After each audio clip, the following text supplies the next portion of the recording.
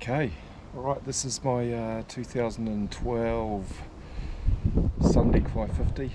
It's a 5.5 metre fiberglass hull, V-hull, coming from China actually. Original name was a Spore 550. You can see why we're leaving that out. It is a pretty good boat. It's got the ability to be a flats boat with all that deck space up the front there and complete walk around the rest of the boat. Plus it's also got a V-hull, so it's got a cabin.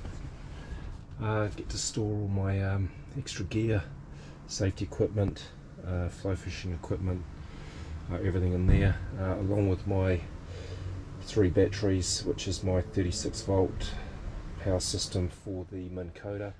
3 batteries, wide and series, 130 amp hours each, gives me 36 volts and plenty of juice for a day's fishing, or even 2. I've got a onboard battery charger stored there.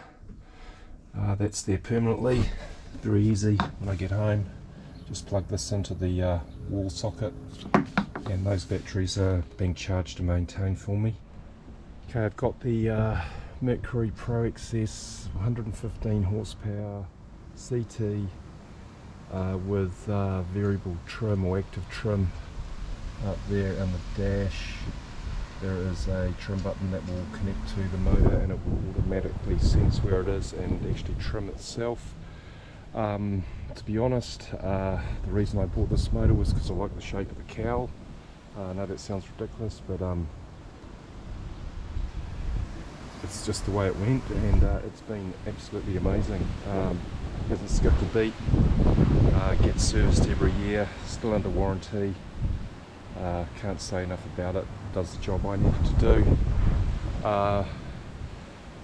With the heavy load that I'm running, I've got these 340 kilo 12 watt batteries in there, which is another 120 kilos. This will do 6,000 RPMs, probably around about 40 knots heavy.